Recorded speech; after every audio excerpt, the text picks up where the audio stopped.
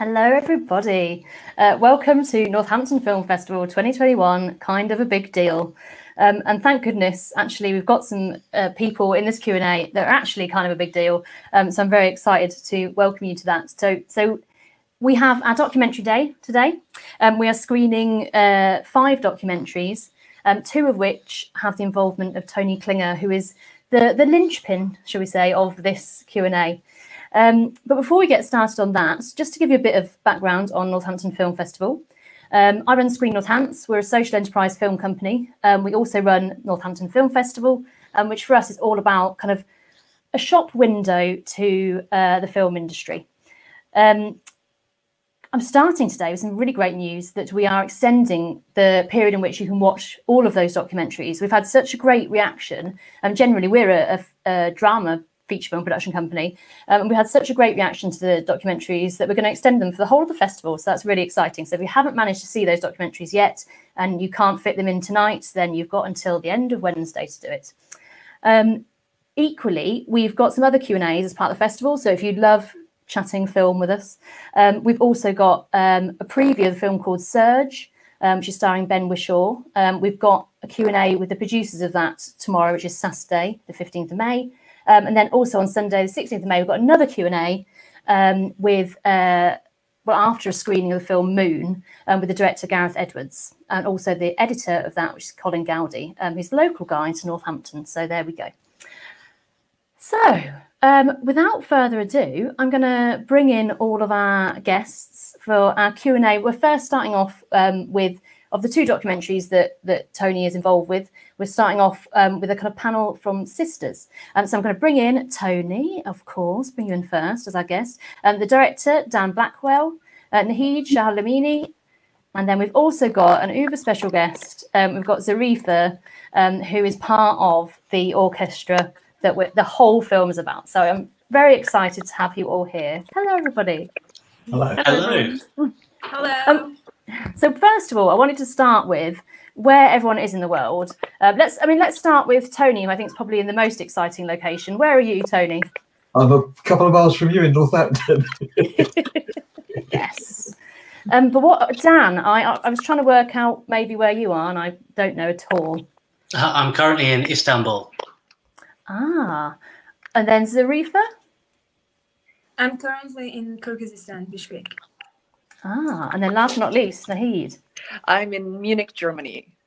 Wow. So as I say, kind of a big deal. People from all corners of the globe, which is amazing. I mean, we came up with this theme to be a bit tongue-in-cheek because we know we're just little Northampton, you know. But if you don't believe in something, if you don't have passion for stuff, if you don't believe a little bit that you're kind of a big deal, then you know who will. So we're going to shout it from the rooftops. So actually, if anyone's got any questions for any of our panels, stick them in the comments and stuff, which are under either the YouTube or the Facebook, and we'll answer them live if we can. So let's start right at the beginning. Who should we start with? So, Tony, what was the beginning of this project for you? Beginning of this project was a local lady whose name is Sheila Smith. Told me there's a young gentleman in this town who's put together he's shot some stuff and is making a film, and it's really interesting, and I should meet him. And my initial reaction always to that kind of thing is, oh, leave me alone. I've got enough stuff going on without another project. And then she started to tell me a bit about it. She said, you really got, have a coffee with him. And I did, and it's like a bromance. I met the guy, he told me the story, and I said, yeah, let me see something. And he started to show me. And there was not a moment's doubt in my mind that we had to help him get this film to the wider world. And I'm very proud to be a participant in it, but I think most of the credit for this one, the next one, you can give me the credit if you like it, because I did that one. But he did most of this work. I've helped him spread the word, I think, and hopefully we'll do better than that. And I think it's a very, very good film, but the subject matter is even more important than that. It's an amazingly important message, which we're going to get to hear as we talk here, I'm sure. And I think that's what's valid. But yeah, my part was kind of an enabler, but that's what film producers do, isn't it? So I kind of think that's what I did. And I also wanted to make the point, which it hasn't been said yet, which I think is very relevant. This is this film's world premiere, and we did it in our own hometown because he's a local boy and I'm a local boy. So, it's kind of a nice thing because it's in the right place that it should be first shown here. Definitely, yeah, no, and I love anything that starts in Northampton. I think it's the centre of the universe. I've said it before and I'll say it again. So Dan, are you Northampton born and bred, or? I am, yes. I was born in Northampton General Hospital. I grew up in East Hunsbury. When I was planning sisters, I was living in Brixworth. Amazing. And Naheed, what's your involvement in this project? I actually featured Zarifa and Nagin and the orchestra in one of my books in 2017, and it's just fluke, which I don't believe in at all. And I've met Dan in the hallways now that I remember back, and I said, I've met you in 2017 because he was walking around and I saw a young man. I thought he was a teacher. I remember this. I thought he was a teacher, but the more that I think about it, we have met, but we just never spoke. And I think a couple of weeks ago on Clubhouse, somebody connected me and Tony. And so I'm an Afghan who went through the whole refugee journey, the whole immigration journey, and then come back. And I work, a lot of my projects are in Afghanistan and in war zones. But this, of course, I'll always have a soft spot for Afghanistan. And when it comes to the politics of that region, that is, you can say that I know a little bit, maybe more than the normal person, because my work is a lot in that field. So I'm here to support and ask and answer, and I'm so proud of this film because the story is extremely important, especially at this time in our era, to bring it out. Yeah, definitely. And I mean, so talking of the story, so Zarifa, do you want to fill us in on what Zora is? Zora is the first female orchestra of Afghanistan, and I was one of the conductors, and I was also playing viola there. Amazing. And so, Dan, how did you hear about it? What inspired you to start making this piece of music that you wanted to do with Zora? Well, to give it context, I have to say, first and foremost, I'm a musician before I'm a filmmaker. And I started a collaboration project in 2013, collaborating different musicians together. It started around the UK, and the idea was to fuse genres together. A lot of Northampton musicians have been on early 4-bar tracks. And in 2017, I decided to escalate it to the next level and go beyond fusing cultures and genres and things like that, and start going to a deeper level with it, and fusing cultures together and different people, different parts of the world who have stories to tell through music. And I found out about Zora online.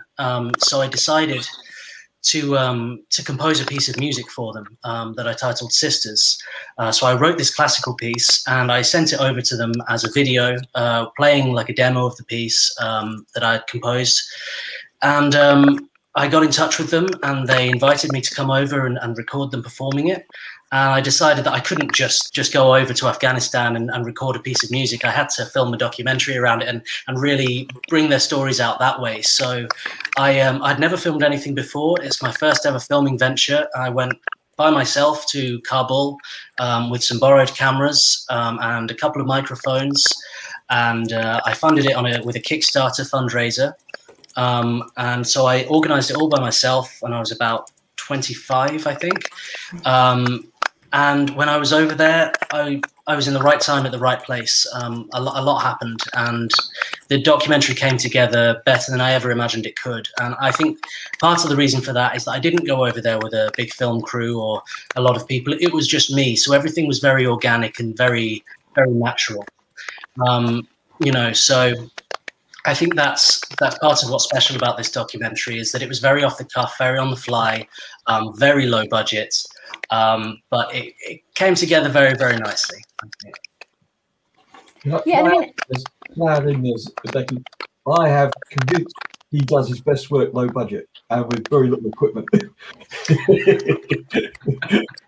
Yeah, you should. One thing I've learned is that you should never deliver on a low budget, because then people keep asking you to do it as a filmmaker again. But yeah, I mean, so actually talking of Dan, was this because I remember in the documentary it's saying that you had borrowed a load of camera equipment and stuff. So musician first, filmmaker second, and how hard is that to then try and cover something like this if film and the equipment isn't even yours?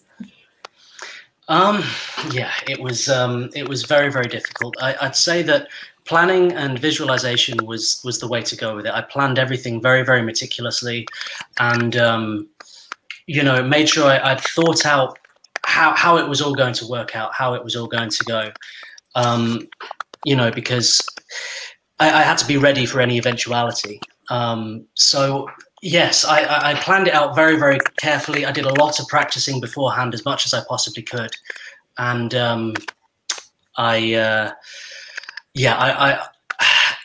it was difficult because I was on the whole time. I was working constantly. Sometimes I had to just put I'd stop somebody, be wait there, say that again in 2 seconds. Let me just set this camera up over here, and and we'll have this conversation again, because obviously I was filming the whole thing, but also featuring in the whole documentary. So I was while trying to record a whole orchestra with 2 microphones and things like that, and record all the interviews and make sure it all ran smoothly in Kabul, which is a very difficult place to stay organized.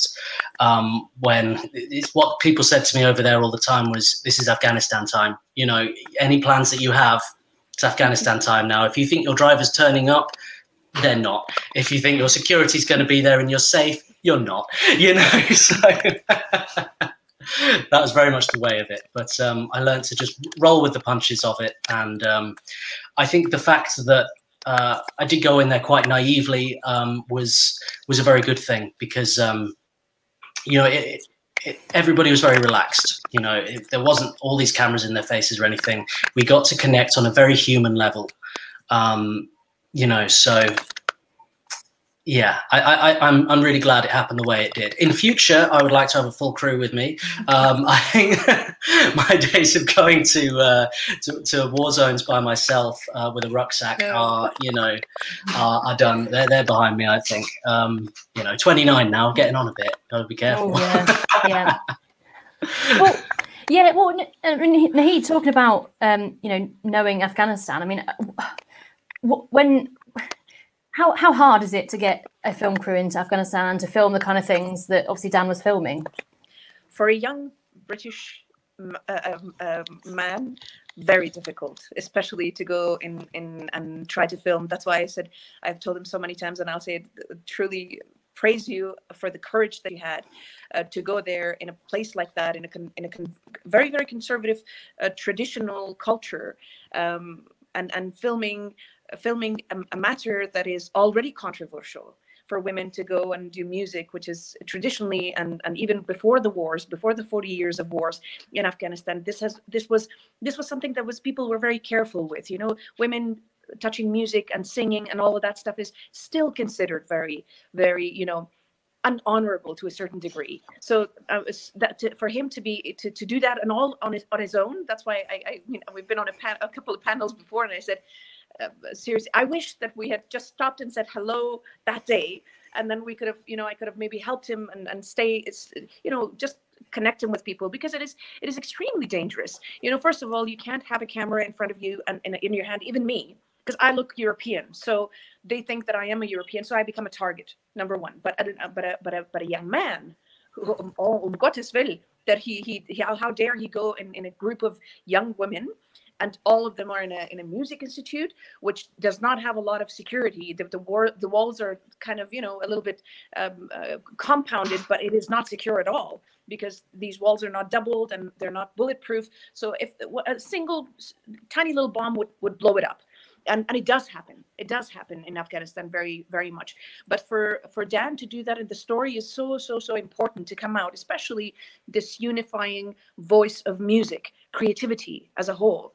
And to me, as an Afghan activist who sits on a couple of committees that is dealing with the peace process in the behind the scene and knows the nitty-gritties of things that the media doesn't necessarily know about. We have to, you know, we deal with this all the time, especially when it comes to women's rights, which is one of the pillars, only one of the pillars of the human rights. Now, you are talking about a place like Afghanistan, where the Taliban are supposed to come back, and the first thing that they're going to be doing most probably is to cut music off. And that is for the whole of Afghanistan. This is what they have. I mean, if you look at history, you know, I always say, go to the history, do your homework, and find out what has happened, and they will do the same thing. And that is the danger right now. And I don't think that it only affects Afghanistan, but it affects the whole region, politically, of course, but it affects the dignity of the woman, that basic right of just wanting to be creative, and you are shunned out of that. That part is completely taken away from you. So I know that from my own experiences, from my own cultural and traditional, I always say contradictions that I've had, the love and hate relationship that I have. But this story is extremely important for the outside world. Inside Afghanistan, people know them.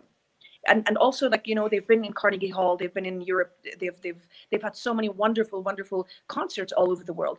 But right now, at this moment in time, when we have the withdrawal has started politically in Afghanistan, and the last 20 years have been, you know, these kids are I call them kids because Negin was 20 years old when that interview happened. When I interviewed her, she was 19, I think, and you're talking about kids that have been born like either during the Taliban regime or right after post-Taliban regime. So, and 64% approximately of the country is under the age of 27. So you're talking about a completely new generation that only saw, yes, war, but a lot of freedoms as well through the international community and all of these programs that came. And now all of a sudden we're taking it all away from them. And of course, their lives are in danger, and they will be in danger if they continue. Which, yeah, you know, I find so hard to kind of comprehend. I was talking about this with Tony in our little pre-chat about just not, I think, being able to comprehend what it might be like to have to live a life like that. I live such a sheltered life. I mean, Tony, in your introduction, you know, you were saying about why this for you is such an important story to tell, and I don't know if you want to kind of say why you know was so kind of drawn. I mean, who wouldn't be drawn to this story? But yeah, I think that from my perspective, I mean, it's a story that is of today. I mean, completely in a negative way. As you've heard from Nahid, we have the incoming Taliban sort of takeover. Back to the future. It's going to go back. It's going to get worse, and you have a situation in which is volatile to say the least, where you had last week, and I got the number changed. It almost has doubled. I think it's 108 young something in that, yes, something in that region of girls got blown up for going to school last week. I'm not talking about something 20 years ago. Last week, and these people who are playing these instruments, these girls, young women, you have to put it in context. The thing that I don't know if you've even seen the film, but if you see the film, the thing that's obvious is how alike other girls and young women anywhere in the world they are. Yeah, so unbelievably so. Yeah. Which is, I mean, obviously because we're all human, and this is the whole point of it. But yeah, it's so obviously so. It's ridiculous. And their humanity shines up, as does their almost surreal bravery. I mean, if somebody said to me, I mean, I say it from I live in a democracy where everything's kind of nice. If somebody said to me, if you don't stop writing and making films tomorrow, I'm going to kill you, I kind of take it for a joke, but in this place, they actually do it. And then even if I can get my head around that, they then say, and if you don't stop and you're not scared of me, we're going to come and kill your sister and your mother and your brother, and we're going to blow up your car with your father in it. That is another kind of, how do you deal with that? And that's what they're facing. These people are unbelievable because they are so human and so much like us. So much, they're just the same as everybody else. And the fact that some of them have now had no alternative really but to leave the country, to flee, it's just awful. It's just awful. Their whole lives are being dictated because they want to play some music. They want to have that freedom. And that's what this is about. This is about more than music or some girls in a music academy. This is about freedom. Yeah, I mean, you're right that it's so incomprehensible in many ways. I mean, Dan, obviously we follow you throughout this whole the whole film, but I mean, when were you out there and when were you shooting it? It was 2017, which is a very difficult time to go. It was a very rough time in Afghanistan. There were a lot of bombings going on. It was, I think, a time when the German embassy was bombed, I think, if I'm not mistaken, Nahid. A particularly bad explosion. So, yes, it was a couple of years ago now. And since that's happened, a lot's changed. A lot of the members of Zora have had to flee. So it's not the same orchestra it was. But I think that I'm very, very glad that I'm very glad that the documentary is coming out now. I'm glad that it's taken a long time to get everything together in order for it to be released now, because I think now is the most important time for it to be coming out with everything that's happening in Afghanistan right now. The film is now more relevant than it's ever been, than it ever could have been. So I'm extremely glad that it's taken until it has for it to be premiered. And yeah. Well, I was going to ask, obviously, you know, what kind of thoughts on what how life has been since you were out there, and also then what you hope that it might achieve. Obviously, it raises awareness if people are watching this about what's going on. But is there anything? I mean, and then maybe this is also a question for Nahid as well. But raising awareness, where is that enough? What do we have to do with that? I think it's extremely important to have a dialogue going on. You know, a dialogue is everything, and the more we can educate and understand for ourselves how other people think, how other people are around the world, the more we can make change. The more people know about something, that it has to do good, doesn't it? You know, if people are watching, if people know, if people can relate, and if people can empathize with people in Afghanistan, then more and more people might start to care. And the more people that care, the louder the voice gets, and you know, the more good, I believe, can be achieved. Yeah, I mean, obviously, Nahid, yeah, you've got. I didn't read out actually your biography, and you have such a huge list of things that you do. But obviously, activism is one of those, obviously. And yeah, I mean, you know, how do we act on this? I suppose is probably the big question. Yeah, sorry, my mic is going crazy right now. I don't know if you can hear me properly, but oh yes, no, we can hear you fine. No, yeah, it's all good. I think I'll just add and not repeat what Dan said, because I agree completely with it. But in addition to that, I think it is so important for us to stand in solidarity for these such human rights, because this does not only concern Afghanistan, but rather, the basic rights of humanity that can be taken away from you with a click like that.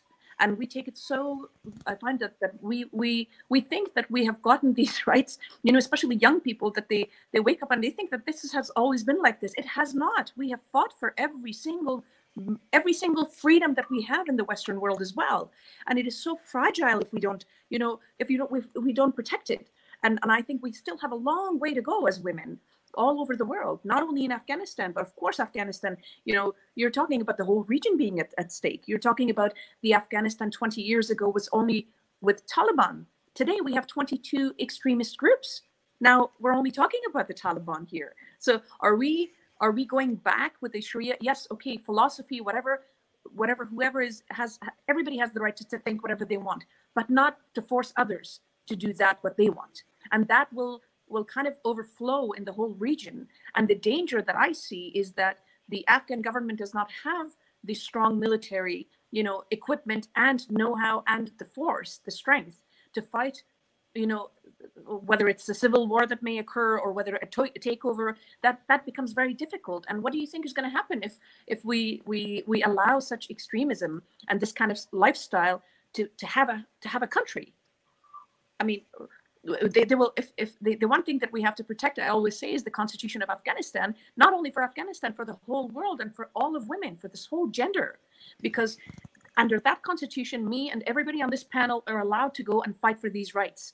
But if those clauses are changed, none of us can, because a sovereign state does not allow you to do that, and you have to abide by their laws, and therefore you will be considered a criminal.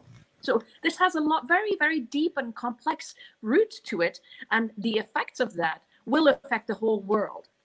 And we should not, and I agree with Dan, we should not just sit and accept certain things and make as much noise as possible, because the mainstream media is busy with all of the other wars. These are the tiny little things that go through the grapevines and get lost, but it has the hugest impact on half the population of this world. So it's really, really important, I think. Yeah, I mean, obviously, I've seen, talking of making noise, I've seen a lot since, we decided to show this film, that there's a lot going on with press and publicity around this this film. And I mean, Tony, where do you see this kind of going, and what is hopefully the legacy of this film? I think what's going to happen is the first thing I'd like to say is, and I totally think that what Naheed and Dan are saying is absolutely 100% right. But as a film, thinking about it as a film for a second, as a documentary, it very much gives the flavour. I don't know if it was an Italian film called The Garden of the Finzi Contini, where there was like a part of Italy where this little family were living amongst the rise of fascism. But inside the little place, inside their little world, everything was kind of carrying on like normal. And this feels like that. When you're watching the film, I want to make the point, it's actually a lovely film. It's lyrical, it's informative, it's charming, and everything about it just smashing.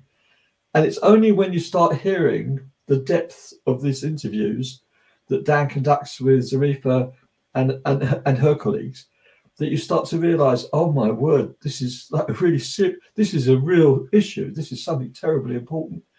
Up to then, it's just a very lovely film, and it can play like that. You can look at it two ways, and it's the messaging. Obviously, we mustn't get to a point where we just forget that it's actually something to watch. It has that merit. Where it go now? We're going to go in more festivals. We're going to go in Atlanta next month, and the following month we're going to be going to other festivals. I can't announce yet because it's not official, but we have been invited. In fact, today we got invited to another one, and that's wonderful. And we've also been invited onto 27 digital platforms, but we haven't done that deal yet because we want to see where we can go with this. Yeah, we've waited this long. We've gone through COVID. We might as well do the best we can do. But I think it has, sometimes you're involved with something. I've been involved with some big films, and some of them had big legs, as it were. They could be marketed, and they did very well. And sometimes you're involved with something and you go like, wow, this is really going to resonate with people. It's really important. This is one of those films. Has that ability to be more than itself. It's like the sum of the parts are bigger than the individual sections. And, I kind of stumbled on it. I at least I could see the thing for what it was almost immediately. And I think it could have an effect on a lot of people, and that in itself, and I don't mean how much money we'll make. I mean that we need to make money to make more films, obviously, but in terms of it could resonate with people in their heart. And I think, what more can you ask for from making a film? I mean, that's what it's about. Yeah, absolutely. And I mean, so actually going back to the music, I mean, obviously we kind of saw to the end of your visit, Dan, but what's happened to that piece of music, and what's the kind of the future around the musical kind of aims of this? Yeah, that's a good question. First of all, could I just add on to what Tony was saying about the film, because we've talked about quite a lot of doom and gloom. I just want to say, for anybody who hasn't seen the film yet, it's not a miserable, it's not a very dark, constantly this heavy film. A lot of it's very lighthearted. It'll make you laugh. It'll make you smile. There are moments that may make you tearful. There are moments that may move you. There are parts that will certainly make you angry as well. But there are certainly a lot of parts that will. I think I want viewers of this film to really come out feeling very wholesome. That there should be a very. Everybody who I've spoken to has seen it has come away from it with a very positive feeling rather than a very negative feeling. I think that's very important to stress as well, alongside all of the seriousness and the dark sides of the whole situation surrounding the film. As with the music, essentially, I guess it's once the film's been released through a broadcaster and everything, I guess that would be a whole campaign releasing the piece of music as well. And maybe we could drum up some kind of charity with sales from that or something. That would be very interesting. I'd be very interested as well in working with Zora again in the future, and working with all the musicians who fled and working with them remotely to do maybe another collaboration piece to follow up on this documentary. We'll see what things lead to, but I'm certainly open to all ideas like that. Yeah, I mean, I was definitely going to say, you're right. We have talked about, I mean, obviously huge, serious issues, but you're right. Yeah, the documentary is very enjoyable. It's really interesting to see, instruments that, it was great to see a viola, which I'm very familiar with that, and then instruments that I can't remember the names of. But and I think I was going to kind of maybe end this, but we're a bit early. That's fine. So I'm not going to end it. But just to talk about, I mean, I assume obviously that what's great about the film is there's lots about the history of a rich cultural life in Afghanistan, and we talked earlier about kids playing like kids play, and all of that stuff, which is so positive. And I don't know if Naheed, you want to kind of jump in with anything about I think yes, some positives, because I'm sure, and we've lost obviously Zarifa because of her internet, but I'm sure equally there is lots of love for the culture of certain aspects of Afghanistan as well. For sure. I mean, music has always been a part of Afghan culture, traditionally as well. It has been very loved. It's been very much played in every single household. Not with women necessarily. I mean, women listen to it and they didn't often, but it's just like when it's family gatherings or very private gatherings, then the women, get together and then do it together. But like that in an open gathering, it was never the case, and never, I don't think it would be either, even today outside of Afghanistan. But what is very important to note is that Afghanistan has gone through so many different civilizations. So whether it was the big Buddhas that were also destroyed by the Taliban during their reign, or the we have over 5,000 archaeological sites in Afghanistan that date to 5,000 years ago, and things like that. There's a lot. It's a very rich culture. Almost every civilization has passed through it, from Alexander to everybody, and that is also you know, it's trying to teach the Afghans as well about their roots and their cultures and these different civilizations and different religions that have passed through it, and at the same time to show the world that there is a parallel life through, especially when it comes to the sisters' story. There's a parallel life that happens in Afghanistan that has flourished in the past 2 decades that we don't show enough of. And yes, there's a war, there's a horrific war, there's a lot of suppression, name it, all of the things that we know and we hear about Afghanistan, it is true, but it's one-sided.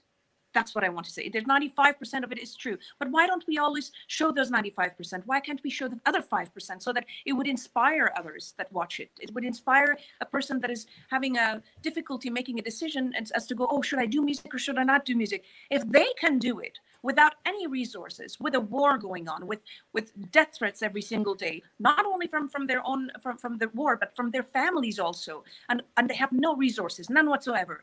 They get to do it.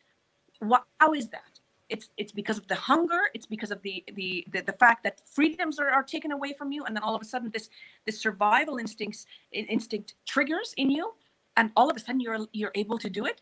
Anybody can do it, and that is a huge, it's inspirational, you know, vibe or power. There's a lot of power in these stories that you can give to the whole world, and people, you know, people can carve into their own potential and become the best in whatever they want to do. Not only in music, it's in any creative field. So it's really important, as Dan mentioned, to really focus on those parts as well, because the idea of these documentaries is to document and inform, but also to inspire.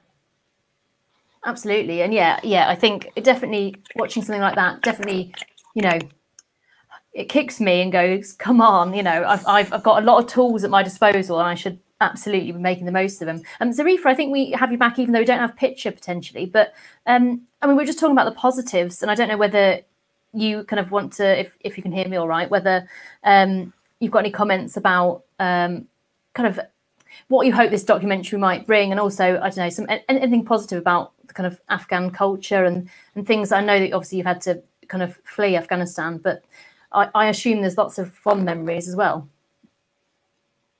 Going to see if that works. I'm not sure if she can hear me. It's a long way, to be fair. It certainly is. Well, I will. Oh no, internet.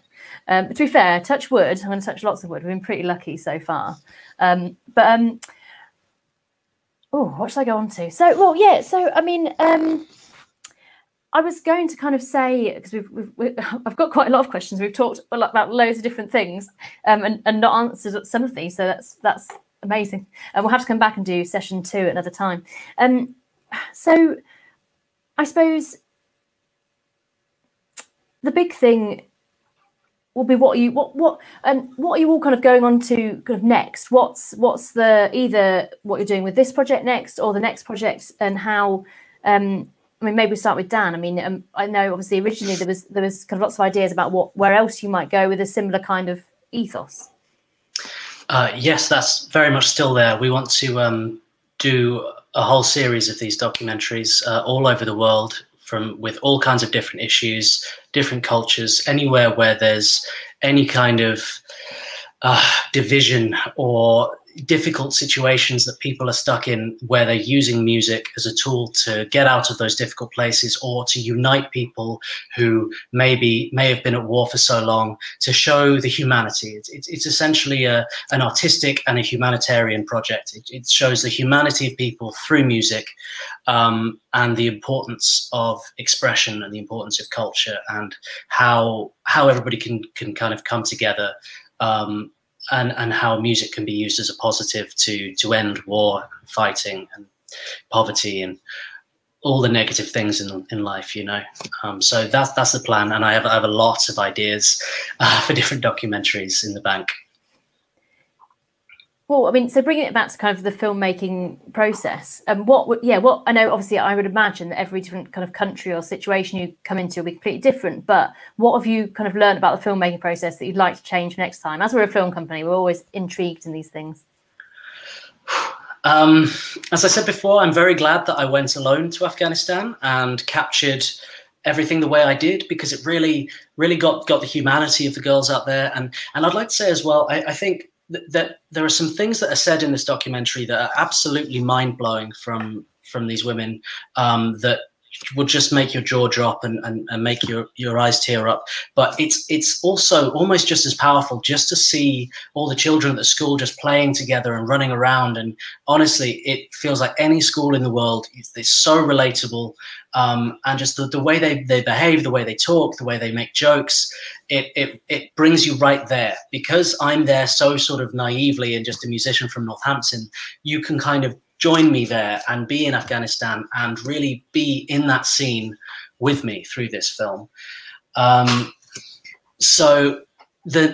But in future films, I would certainly like to have a crew around me. I'd like to have a team. I would like to be in a position where there's somebody doing all the planning for me of where my next moves will be and how I'll be safe and my security, rather than me organizing that with a camera in one hand and microphone in the other while trying to interview somebody, would be preferable, I would say.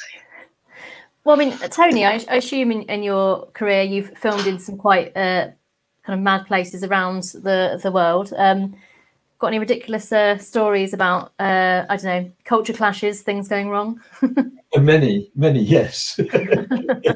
But you get to a certain age, and I don't try and make excuses for myself, where you say, right, Dan, where's the next one you're going to do?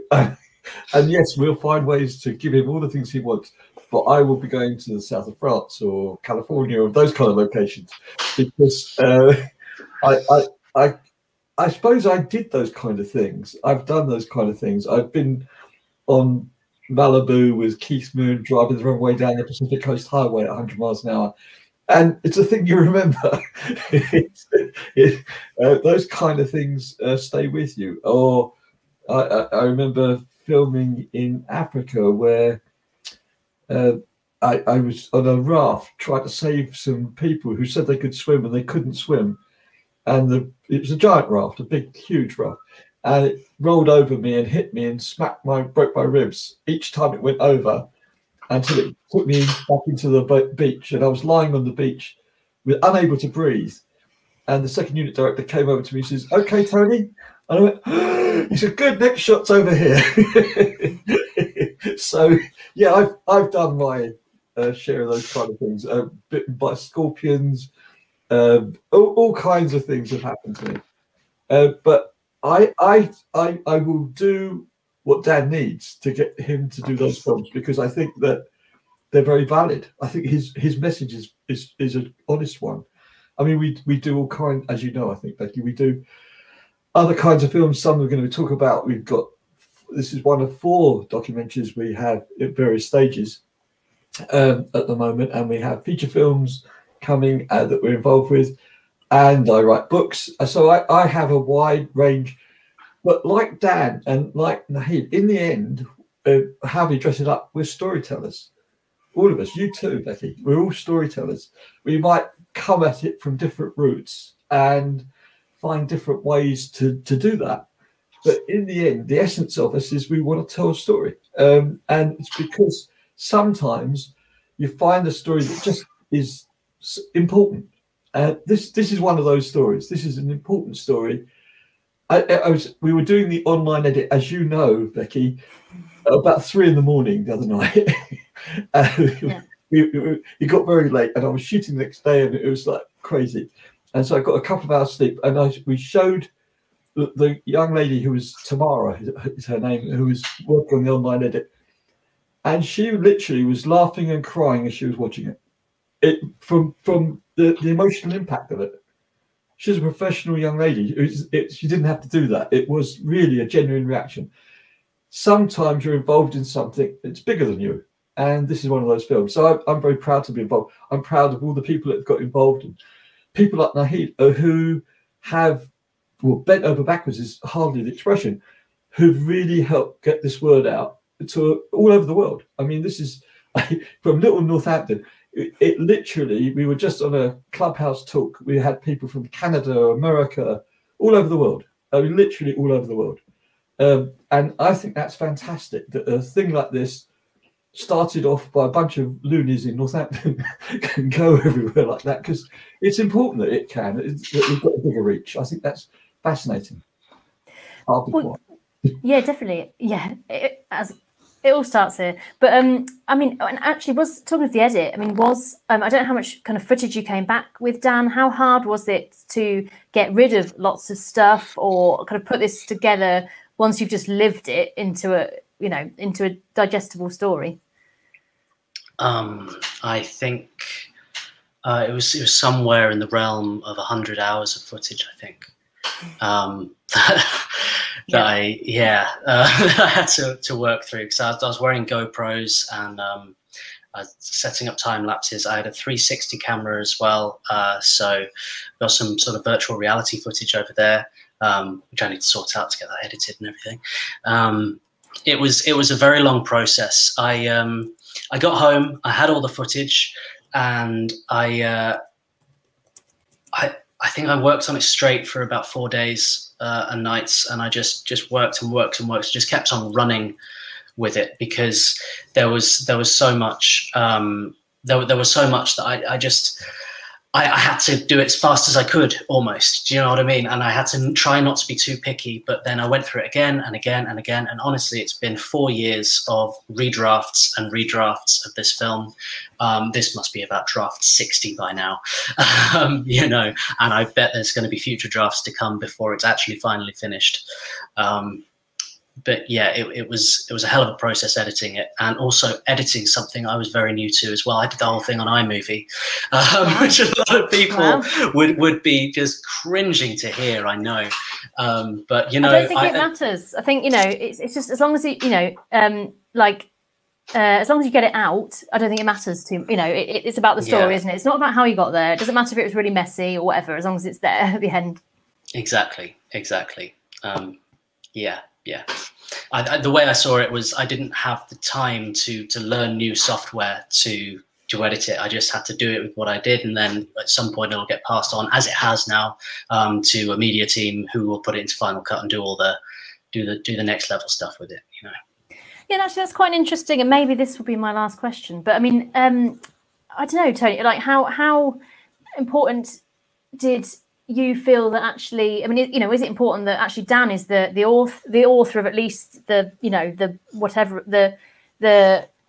bulk of the story, even if, you know, maybe he isn't an editor, you know, he's using iMovie. I use occasionally Windows Movie Maker, but I am not allowed near anything technological, as you can probably tell from this.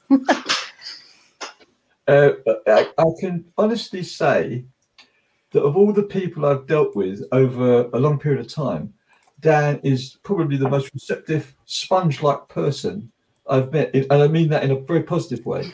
You tell him something and he takes it in, and you don't need to tell him 5 times.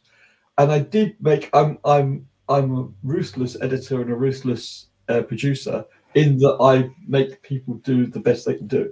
And I did make him do a lot of editing, a lot of work, because we had to be done, and we, you know, that refined things carries on up to the public see it.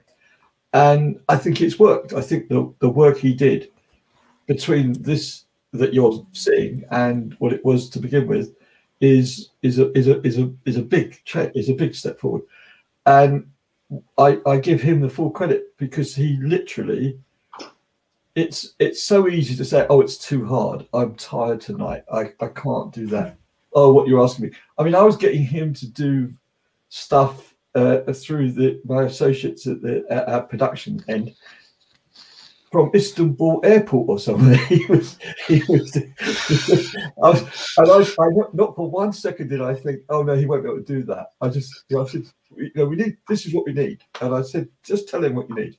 And he did it. It was like miraculous, because it's like 90%, 99% of the people would go, I can't do it. I've got to wait till I get there. I've got to get the thing. I haven't got a plug for the thing. I can't get the computer working. I can't do this. He didn't say that once, not once. He just found a way of doing it. And I hugely commend him for that. And that's one of the reasons I'm looking forward to working with him again, because that's lovely, the relationship of production and creativity, that you can actually got reasons why you can do things, not excuses why you can't do things. He's that guy. He can do stuff. Brilliant. Well, yeah, I look forward to more Northampton collaboration. Well, we're going to switch over now to Tony's second film that is screening at the festival. But you can, if you're watching this live, you can watch Sisters up until Wednesday, the 19th of May, which is the end of the festival. Obviously, I'd massively recommend it, which is why we're showing it. It's a premiere. It's the first time you can see it.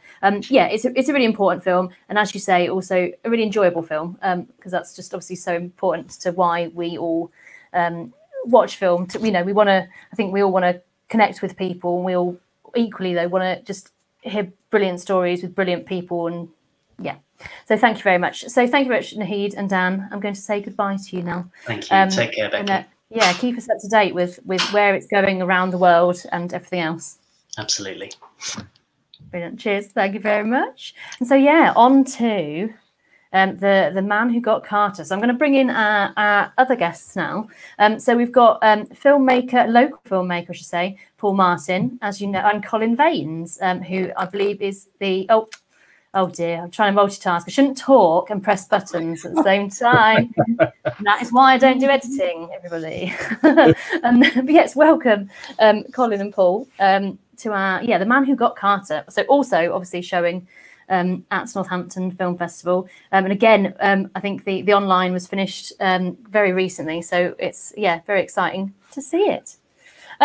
Well, so first of all, should we start with obviously Tony, we know your role, but Paul, should we start with you kind of introducing your role in The Man Who Got Carter?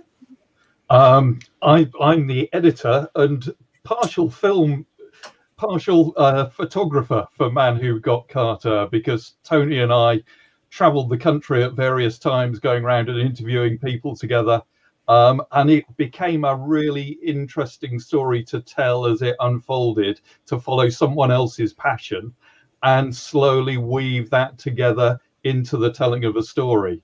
And then we had phenomenal support. I can remember Colin at an early showing of it turning around to me and going, "Film's okay, but you haven't got an ending yet, have you?" And having that kind of professional input into it as well. And my favourite moment of the whole film was a day that I went filming without Tony, and I went to every house that Michael had lived in London, one after the other, and ended up at the cemetery where he was buried. Yeah. And that became, I then felt a real connection with the story we were telling. It wasn't someone else's story, it partly became mine as well. But like I watched early stages of Dan's film that we said before, and there is a great advantage as a documentary filmmaker to be the person that both films and edits, because you understand the material in more depth, or to have a director with you who's filmed it, who works very, very closely with you in it. And that enables the storytelling to have more depth, I often think. Yeah, definitely. I mean, and obviously, Colin, we've seen, if anyone who's seen the film will have seen you in it, but I believe you had another role as well. That Tony very kindly asked me to get involved as an executive producer. And I have to say, I was extremely flattered and pleased to be doing that. I had a very long relationship with Michael back in the past, which started rather strangely, and it's a wonderful story because, as you can see, you can tell how long ago it is. I met Michael originally. He sat in the next chair to me in a barber's shop in Soho. That was how we first encountered each other. So we weren't trimming our beards at that time, I tell you.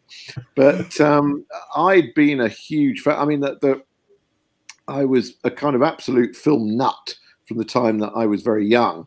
And the first book I bought on cinema was Collis Claren's An Illustrated History of Horror Movies. And the second book I bought on cinema was The Cinema of Roman Polanski, because BBC Two showed Knife in the Water, Repulsion and Cul-de-sac. And I must have been about, I don't know, 12 or something like that, 13.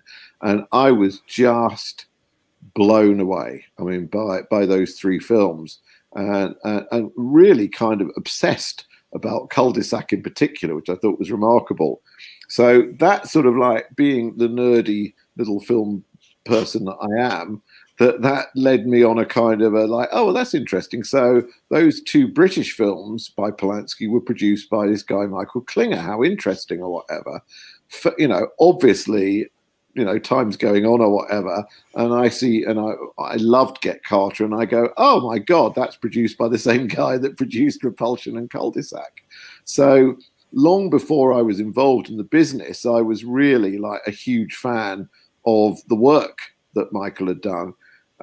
And then I became a film journalist when I was like 19 or so. I joined Screen International, and shortly after that, I met Michael in the adjacent barber's chair on just off Wardour Street, a little barber's that was there, and we shared the same barber, Wolfie, a great character.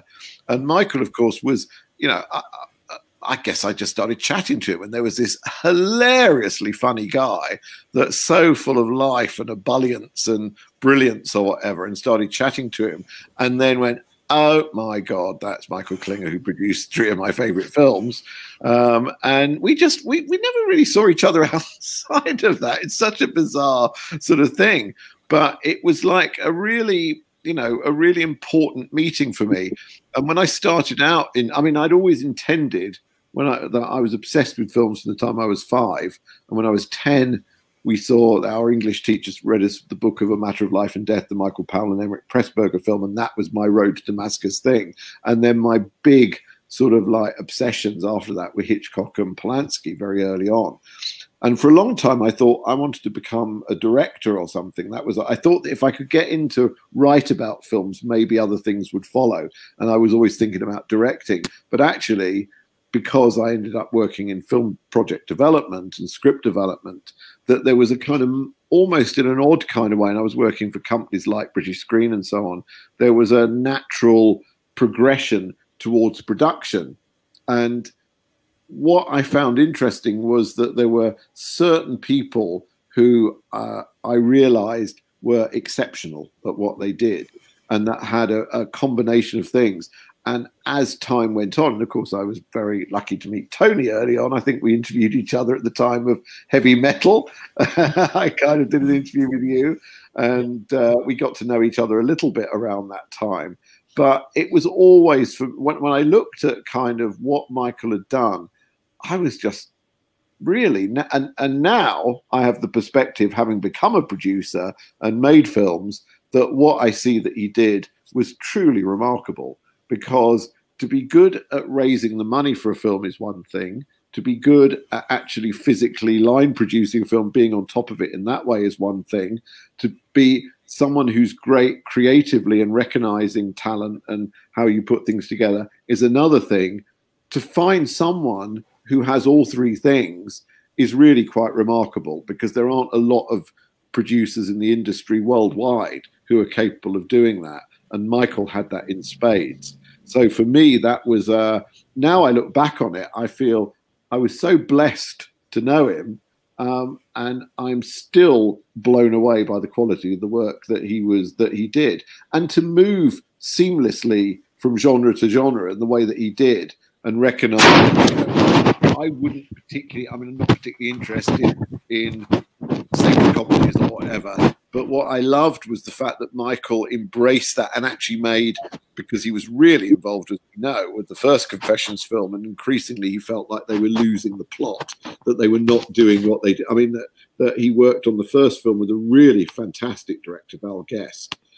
And I think that he recognized the quality that you could have with a really good director for that kind of genre material. So even in that level, I'm really impressed by what he was doing there.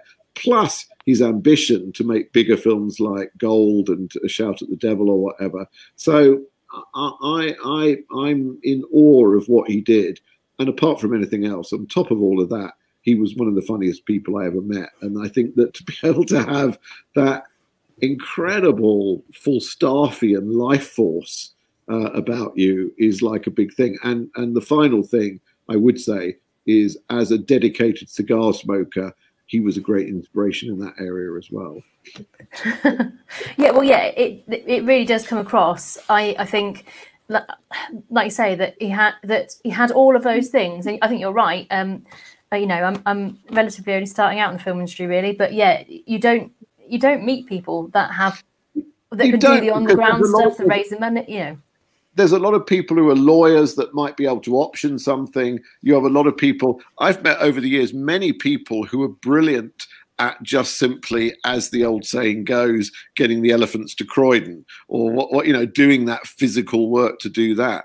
But that thing of the taste factor, I mean, like, here's a guy who recognizes in Polanski somebody of absolutely extraordinary ability. Knife in the Water is still a masterpiece in my view, and to recognize that here's somebody who's really exceptional.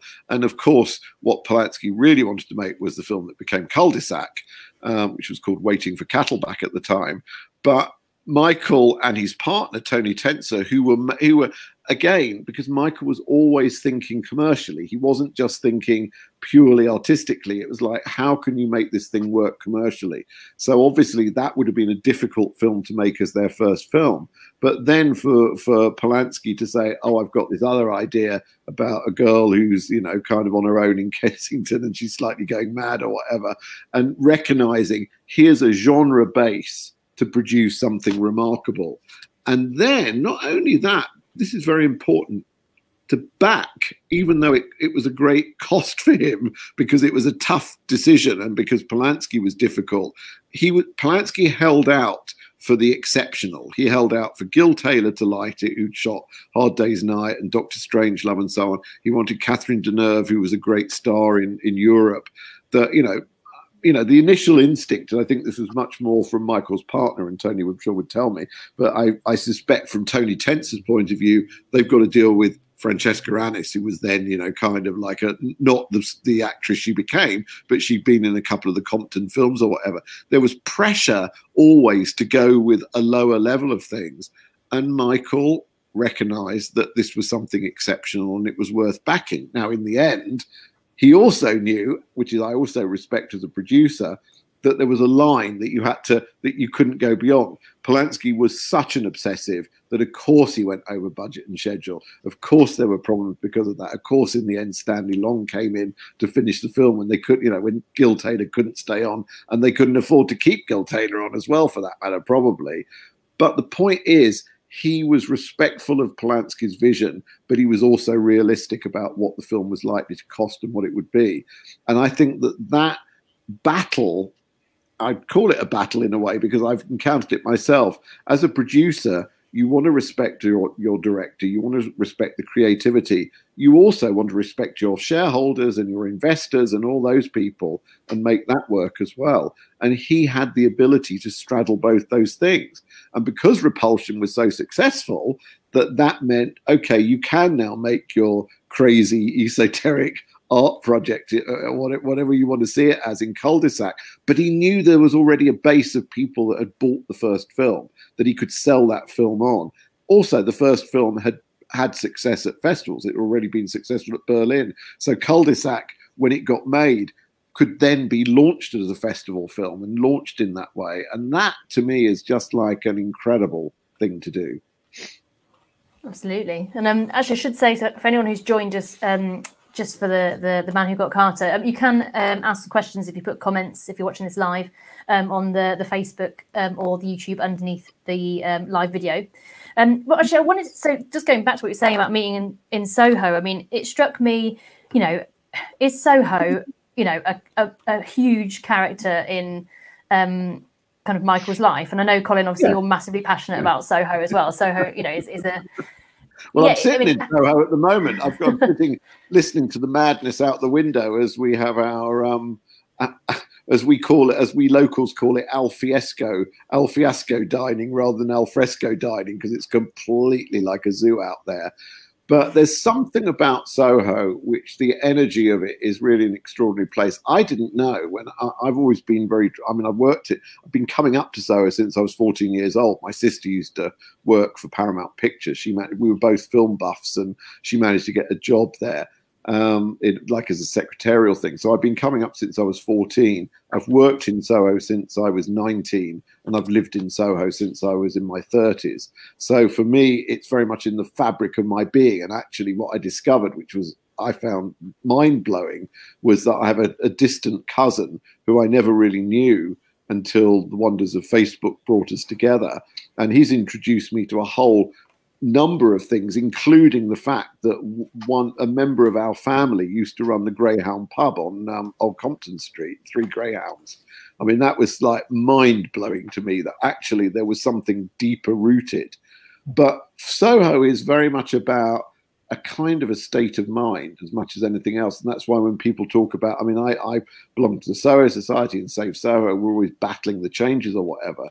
But the underlying essence of Soho is something that you can't really kind of quantify in a way. And Michael, because he was born into there, you know, literally he's born on Poland Street, right, pretty much next, Tony, to where Mr. Young's preview theatre is, right, that round there. 25 Darby Street. Yeah. Oh, that's right. Yeah. So he was born here, and I think it does seep into you somehow. There's a cosmopolitan quality to the area. I have to say, I think it's a very Jewish thing. I'm not Jewish, but everybody assumes that I am, because it so permeates my soul that what that's about.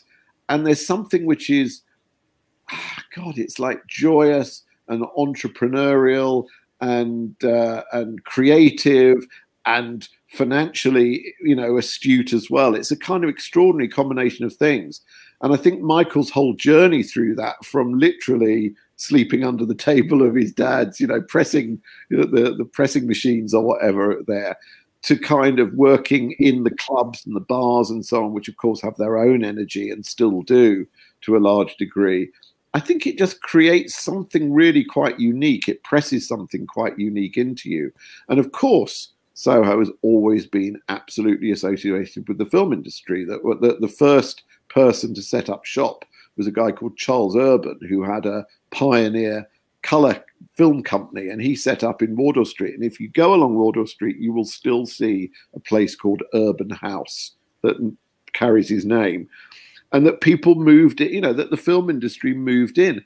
I have a cranky theory about this. I can't remember. I'm being boring because I'm probably talking about stuff that I think was in the film. But I have a cranky theory about this, that Soho has always attracted people who make things, violin makers, instrument makers. That there was the Huguenots, when they were expelled from France, came and moved into Soho. They were silk weavers, basket weavers.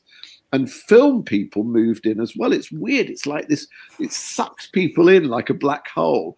And of course, a lot of film editing companies and things moved in. So it's always had this kind of extraordinary quality. It's always had this raffish quality. As we all know, the old description of Wardour Street is it's the only street that's shady on both sides. There was always this kind of feeling of people coming in, making films, doing deals or whatever.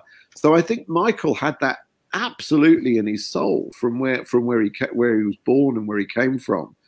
And when it came to the films and so on, that kind of energy, and particularly if you like that slightly, you know, because he started in what you would describe, I think, fairly, Tony, as the sort of exploitation-ish sort of area. Films that were not, they were not sex films, but they were films that were marketable in that way that the Compton Group was involved in and so on. So to take that kind of energy that he had and then recognize an incredible talent in Polanski and say, but what I need you to do, Roman, is a film that's in this area that I can actually go out and sell and do something with. I think that's very interesting. And I think that carries right through the films. You look at something like Get Carter, which is without any question still the best British gangster film ever. I mean, it's like there's nothing that will ever touch it, ever. But that kind of film that had that kind of incredible energy, and the fact that he recognized that this kid, Mike Hodges, you know, like, who'd done like TV stuff but nothing else, that just kind of this smell that he's one of us. He's the kind of kid that's going to be able to get this kind of energy that this area represents and that we bring to these things, and to see it through in what, 8 months from conception to release or whatever. I mean, it's an amazing story. Yeah. So Soho is a very important part of what Michael is, I think. Don't you, Tony? Well, I think in every which way, yes. The answer, I think you're only allowed on this panel if you've got no hair, I think. I try and make up for it. That's Wolfie with his clippers. He was kind of just getting very. What Michael had, which I say in the film, and it's absolutely true. He was very deceptive, because if you talk to him, he was very avuncular. He would crack jokes, and he was very good at that. And but underneath that was he had total recall, which people didn't know. He didn't tell people that, and I mean, genuinely could remember everything like a photograph. And the other thing he had that was unknown to most people, but Colin picked up on it, was he was an extremely well-read, very sophisticated person with a very cosmopolitan, sort of continental kind of view, which he fortunately gave me. You know, the films he showed me when I was a kid and said, go and see this, go and see that, were films that other people weren't watching, like, you know, Polanski, Pasolini, Zeffirelli, you know, the stuff that when you talk to my friends, they go, what are you talking about? They weren't watching that stuff. And it was what was informing him as a person. And so when I say in the film, and it's again true, he could quote you from Dostoevsky and Shakespeare. People go like, oh yeah, sure. He could. He really had that part of him. And the thing that Collins touched on, which I think was an essential ingredient, was both his humanity and the realization that to get to make the good stuff, he had to sometimes do the exploitation stuff, because otherwise you couldn't afford to make those films unless you had some money. And yeah. The thing that informs something about him, which is I think very relevant, was his thinking was the best film he ever made was Cul-de-sac, not Get Carter. Yeah. And he thought that the best film that could have been was Shout the Devil, but he thought the director blew it. But which he kind of did. It was still a good film, but it could have been so much better. Yeah. In his heart, that could have been Gone with the Wind type of thing. And what made him the person he was as important as the producer he was. You couldn't. That's why I didn't make a film about him making films. I made a film about him as a person. It's the two things were inextricably linked. When he found film, after being an engineer and a nightclub guy and he found his métier. He found where he was happy. And Tony, I think it's really important to make that point that he's an accidental filmmaker. Yeah, right. It isn't somebody who set out with a passion to make films like you see so many people. He did it because he couldn't get films to put in his cinema club because it was too close to all the mainstream cinemas around, and he couldn't get content. So and I think it's an important thing about creative people and the way that they're driven by the constraints around them very often, and the best work comes out of those constraints rather than when there is freedom. He was forced into this situation. He was forced to find a solution to it. And because of the clever man that he was and the natural storyteller that he was, he fell into this world of filmmaking, which was completely made for him. Yeah, I think that's absolutely 100% right. And the funny thing is, I always get asked, oh, so you got into films because of your father, which is totally not true. I wanted to get in films way before he got into films, from when I was a little boy, because I was that guy that wanted to be in films from the age of 7 or 8 and, you know, writing competitions and things like that. And so when somebody says, oh, you followed him, I go, no, he followed me. I was so upset when he went into the film business. And I actually said to him as a small boy, what are you doing? That's what I'm going to do. And I couldn't bear it that he'd gone into the film business. And we actually went our separate ways. And later on, I realized, you know, it's that story, you know, when you're a young boy, you think what a fool your father is. And when you're a few years older, you think, oh, he's learned a lot. That's exactly what happened with us. When we actually went into partnership together when I was 34, 35, I'd done some work with him, some films, but this was actual partnership. I suddenly realized, wow, he's really, really good at this. He's really and actually, it was very nice because he thought nice things about me too. And it was that realization of oh wow, he's like the best script editor I've ever read, ever worked with. He was, I mean, just fantastic at it. He could see, and the thing he did, which he did in films and in scripts and in businesses, was to see the things that weren't there. Yeah, it's very easy to get. It's very easy to criticize. Oh, you got the comma in the wrong place, and this bit's wrong there. He literally could tell you, well, if you thought about that and that bit that's missing, then you could do this. And he could do that in even people like Polanski, who was compulsive, obsessive, and a complete loon in some ways. Even he listened to him. He might have liked it, and those people he worked with, the one thing you can say about Polanski, Mike Hodges, Peter Collinson, Alistair Reed, all of them had in common, they were very good at their jobs. They were really excellent people at their jobs, and he managed to get their respect because he was very, very good at his job. Can I just say that the other thing is that you look at the films that he made with those people, and that's where you really judge it, because those films are, I think, the best films they made, and that it's a very peculiar role, producing, because nobody knows what it is. And quite honestly, Tony and I both get asked this all the time: what is the role of a producer? And you go, well, begin or end. Because it's kind of everything from psychiatrist to, kind of financial guy to whatever. But the truth is, the great producers are really, really, really shape the film and work with someone. And often that comes out of incredible conflict. I mean, it's often brutal what goes on. But you look at the quality of the work that emerges, and you can recognize when a good producer is involved with a good director, because the quality of the work really, really soars. Whereas you look at other stuff and you see the director was completely out of control or indulged, or he didn't have a creative sounding board. He didn't have the financial sounding board as well to do things. And I think that the fantastic thing about Michael is you look at all the work, and it's, as you say, it's unfortunate when there's a battle over. I mean, it is a shame that Shout at the Devil is not as good as it could be. It's still a good film, but you can smell that there's a better film had he been able to really sort of get down. But sometimes it works and sometimes it doesn't work. He got Polanski at a moment where Polanski really needed him, right?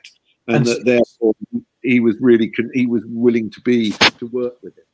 Yeah, yeah. No, well, one of the things that I think I say it in the film, was that during the making of Shout at the Devil, my dad had a heart attack, and we couldn't tell anyone, and I had to step in, and I was 24, just about able to hold it together, let alone like do what he did. But keep it going, keep the show on the road. We had something like 2,000 people working on the film in 4 or 5 countries. So it was I was very happy that I was able to keep it going, ticking over. And he came back after about a few weeks, and this man had a heart attack, and he just carried on like nothing had happened. And it was either incredibly brave or incredibly foolhardy, but it was also the disappointment he had because the director hadn't done what they'd agreed to do and done it differently and all that kind of thing. He never really got over that. He never felt happy about it at all. You've gone quiet. Oh, Colin, yes, we've lost your sound, Colin. Your mic's gone. You don't seem to be muted though. Oh, that sounded like something. No. Oh yes, yeah. Sorry about that. Yeah,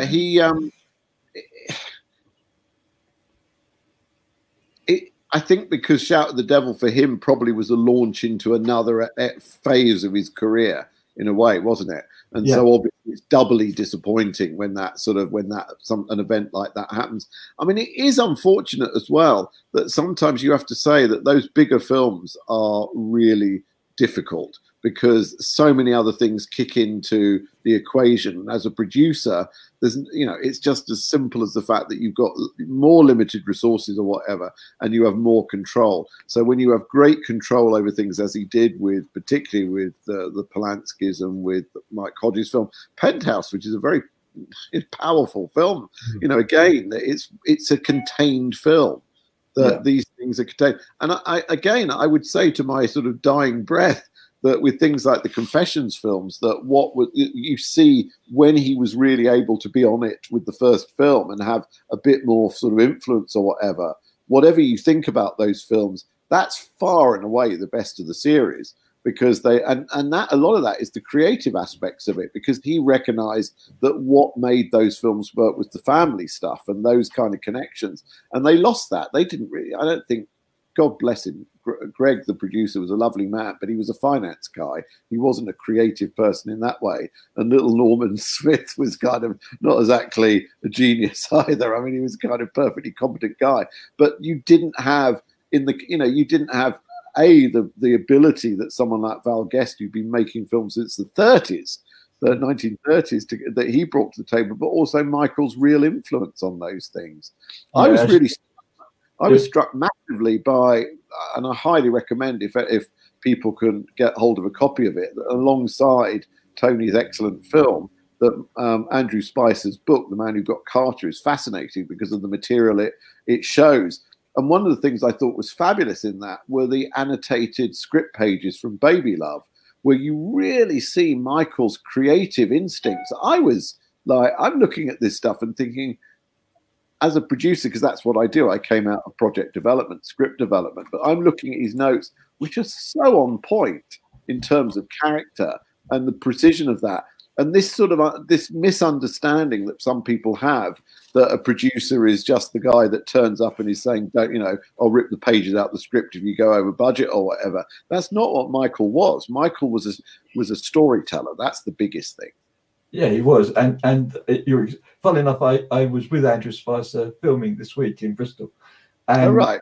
And I agree with you. The book he wrote of the same name, The Making of Get Carter, The Man Who Got Carter, rather, which I gave him that title, by the way. So it's not, I didn't pinch it, I gave it to him.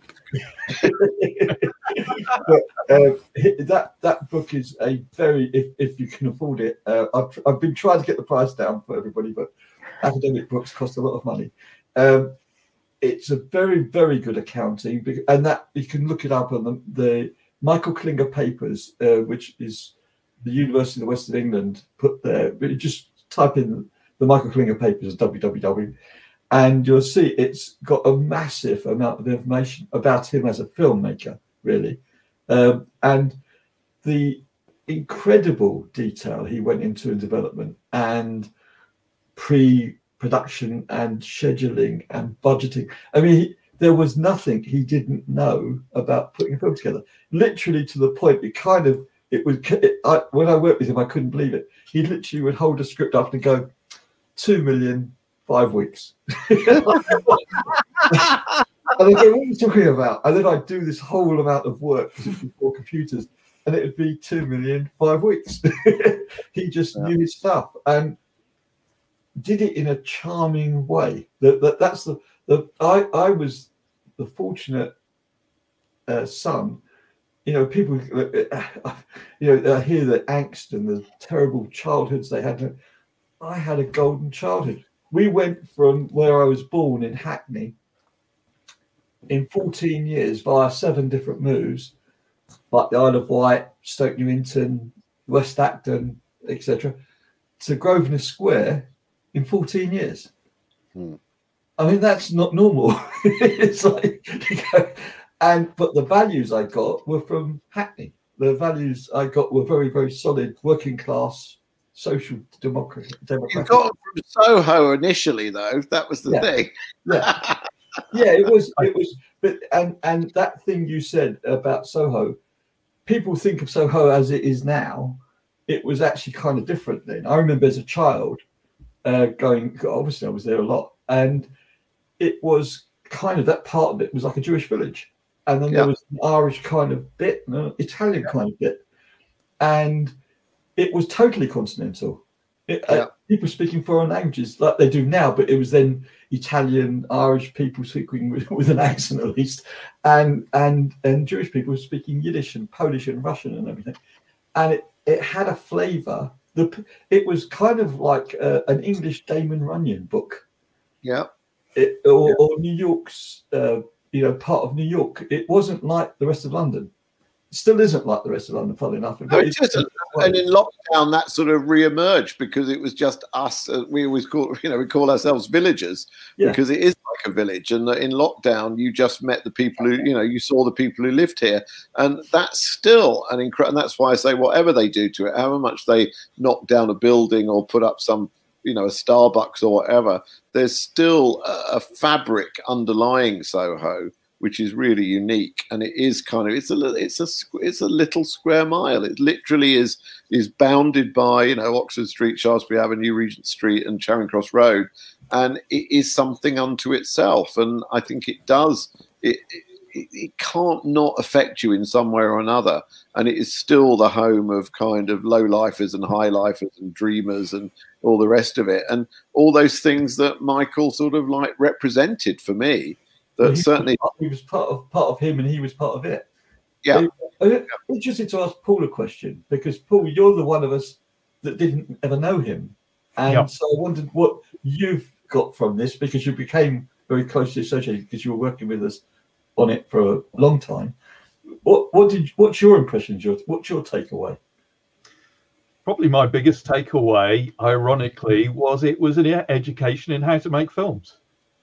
Just following his work through the Klinger papers, there's phenomenal depth in there of reading through. And I went from a relatively naive filmmaker, probably at the start of the process, in terms of I knew my bits and I knew my areas and I could do my things, into a much wider understanding of how the process works and all the things that you needed to pull together to create that successful picture at the end of it.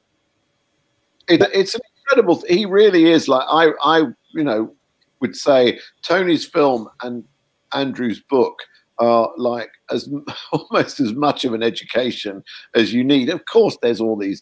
Now the world has changed. There's streamers. There's things have changed in that way. But the underlying thing of passion and finding a story and recognizing how you put people together. I mean, as a producer, I always feel that just as much as casting a film, it's casting behind the scenes. It's finding the cameraman and the crew and the editor and all those people. And Michael just had a great gift for doing that. And I think that you would learn so much about how he recognized what you could do and how you could go about doing it and how you achieve something with the maximum kind of speed and efficiency. And quality as well. Well, quality above and beyond everything else. Because I think that the idea, churning films out, one of the things that slightly depresses me about the current climate is we're kind of like, we're not much further on from the dreaded quota quickies of the 40s, when they introduced this scheme, the quota scheme, to make fund British films. That now, because all the streamers need new content. Every time a new streamer comes online, they have to produce new films. I mean, I'm benefiting from that to a degree. I made a film for Netflix last year that's one of the 72 films that they're going to put out this year, that they've said, because unless they keep producing new films, people go, oh, I've seen it, what's on there. I'm going to go, I'll lose that subscription and go to something else. But I think that to keep the quality level as high as Michael kept it, and to really say, yes, I'm in the business of film, but I want to make things that I actually feel proud to have my name on. And that's a really big thing. Let me ask you a question, Colin. Can I just ask you a question? And just, sorry to cut you off, Paul, but the question is this. When I was talking with Andrew Spicer this week, it's almost unbelievable, but it's true, that Michael never, except for his own money, his own company's money, got finance for any of his films in England from English companies. Yeah, or always from foreign companies. Why would you say that was? Because he was very successful. I don't understand why it was.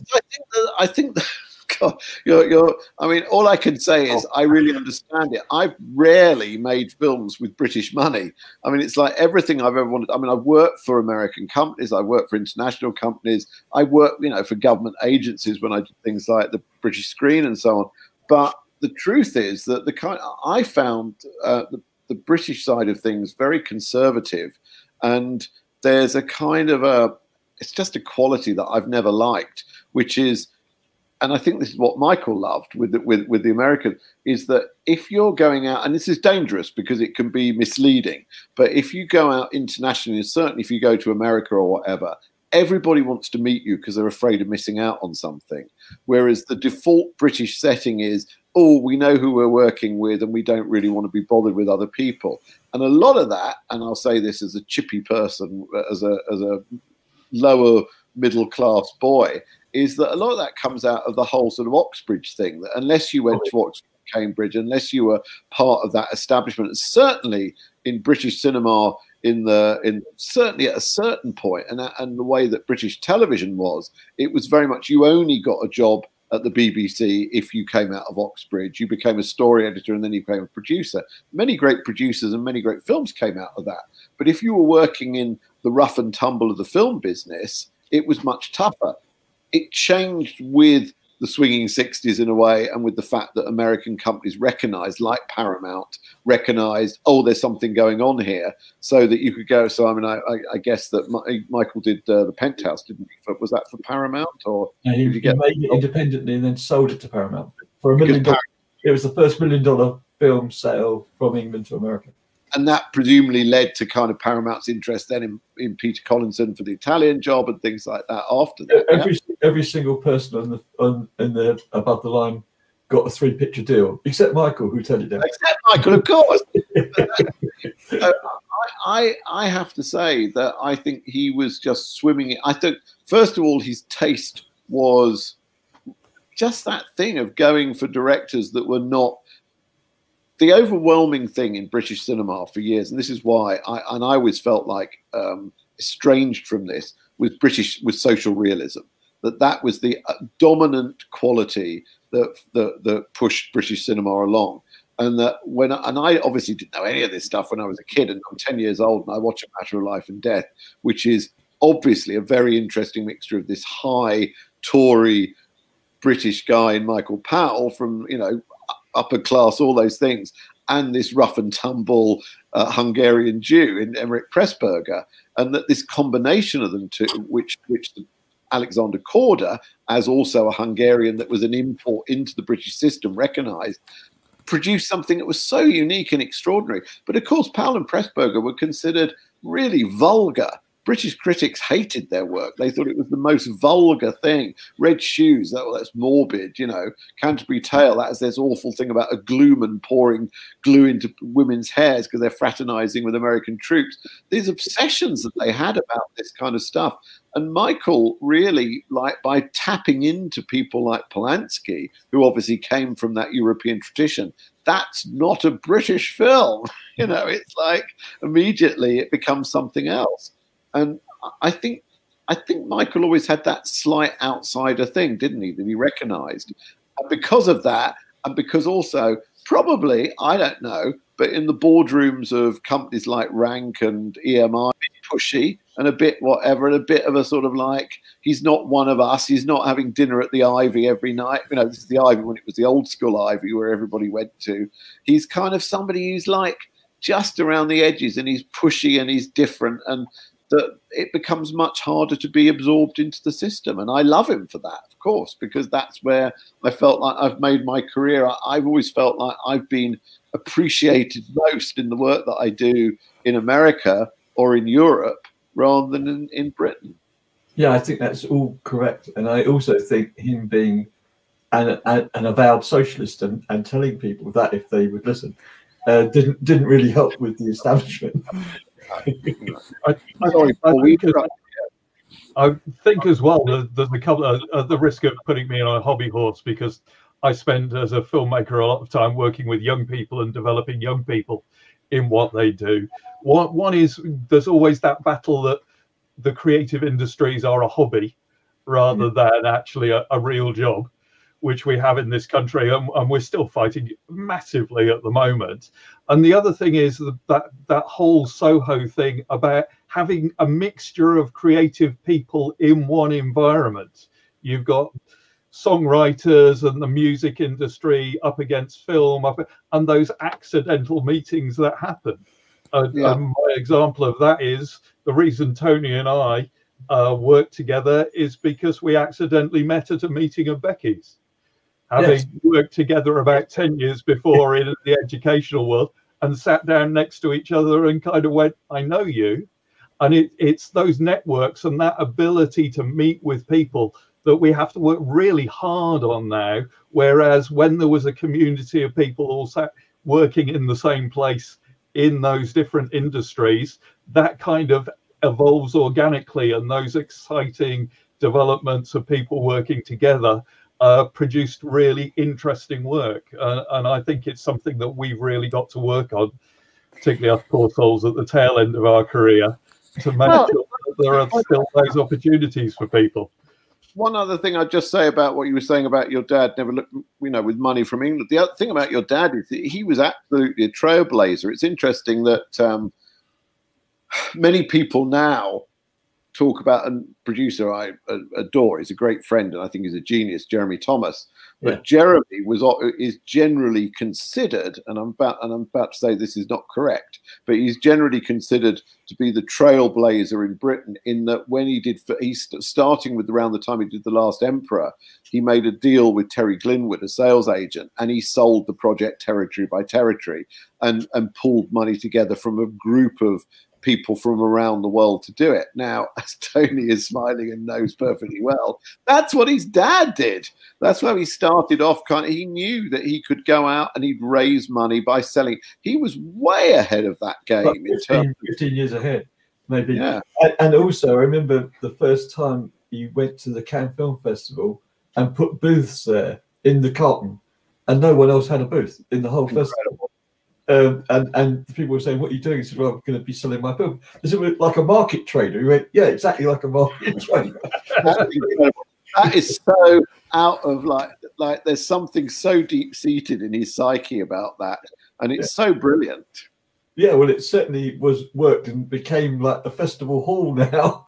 With market traders. I mean, now of course the irony is that this is pretty much dead. It's very difficult now, the pre-sales market, because it's all about doing a deal with Netflix or Amazon or Apple or whatever and selling everything in one go. And if you don't get into that, I'm here to tell you, it's very tough. I mean, I've been very lucky in that I did a film for Netflix last year, but I have a couple of other projects which I'm doing the old-fashioned way, and it's a really tough market because most people are going out of business, that they don't have a lot of money. Everybody is running scared. Nobody knows exactly what's going to work.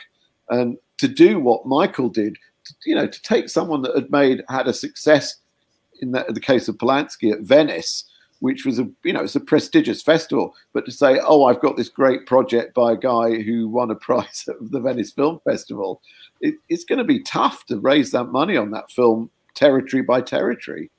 My favourite story with him, and it's a true story, is that at one stage I was making a little film. I can't even remember what it was. I was making a little film, and he was making a film, and we were in Pinewood Studios after Rank had just reneged on their 4-picture deal with him.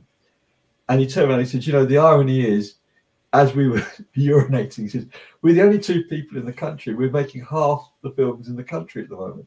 And there was only 4 films being shot in the entirety of the UK. Wow. Absolute craziness. We're going to have to bring it to an end, even though I feel like there's probably a series of chats about how the film industry has changed, the state of industry now that we could do. But thank you very much for giving up your Friday evening to talk to us. It's so interesting. I think it's interesting as a film watcher. It's interesting as a filmmaker, and I really recommend the documentaries. I hope people go to our website of the Northampton Film Festival.co.uk and have a little watch of it while it's available till Wednesday. But thank you very much, guys. I'm going to let you get back to your Friday nights of listening to Alfrentic Soho. No, I can't remember what you said now, but Al Chaos Soho. Yeah, that's very nice. I'll go out with my hose in a moment and spray them outside.